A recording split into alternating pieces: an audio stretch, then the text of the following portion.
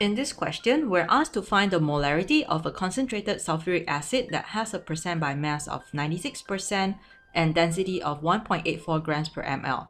Let's list down what the question gives us. We have 96%, which is the percent by mass. We also have 1.84 grams per ml, that is the density. And the question wants us to find the molarity.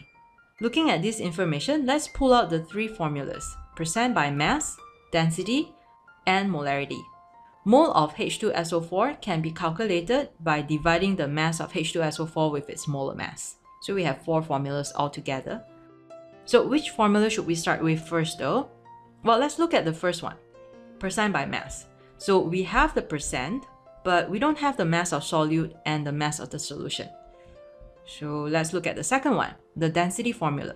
We have the density, but we don't have the mass or the volume. Let's look at the molarity formula. We don't have either the mole or the volume of the solution. And for the mole formula, we can find the molar mass of H2SO4, but we don't have the mass of H2SO4 to calculate the mole. So it looks like we're gonna have to make an assumption for the volume of the solution, and that will give us the mass of the solution using the density formula. So we'll start out with the density formula. So we make an assumption on the volume, and that will give us the mass of the solution. Once we've calculated the mass of the solution, we're going to plug it in to the percent by mass formula, and that is going to give us the mass of H2SO4.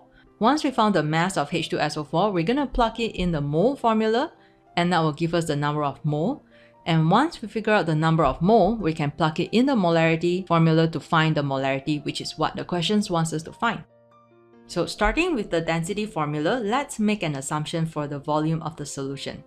To simplify life, let's just assume that we have 1 liter of solution, which is equivalent to 1000 ml. You can start off with any volume that you like, and it will not affect the final answer as long as you use the same volume of the solution in the fourth equation. You'll see what I mean later. Plugging in 1.84 grams per ml for the density and 1000 ml for the volume that we assume, that is going to give us the mass of the solution as 1840 grams. Now be careful that you plug in ml for the volume instead of 1 liter because the unit for density is grams per ml. So therefore the volume of the solution needs to be in ml as well. Using the mass of solution that we've just found, let's plug it in the percent by mass formula, and we have 96 equals to mass of H2SO4 divided by 1840 grams times 100, and that will give us 1766.4 grams for the mass of H2SO4. Using that mass of H2SO4 that we've just found, let's plug it in the mole formula, and we have 1766.4 grams for the mass of H2SO4.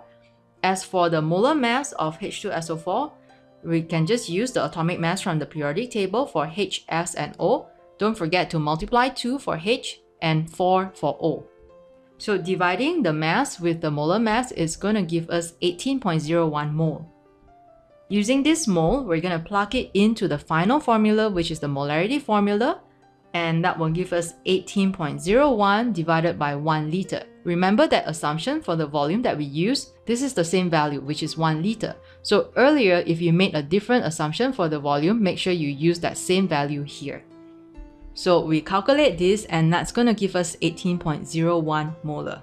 We present the answer in the correct sig fig, and that's going to give us the molarity as 18 molar. With that, we're done answering this question. What do you think? Is this question manageable? I'd love to hear from you in the comments. Hope you find value in this video. Do subscribe, and thanks for watching. And do give a thumbs up if you enjoyed this video.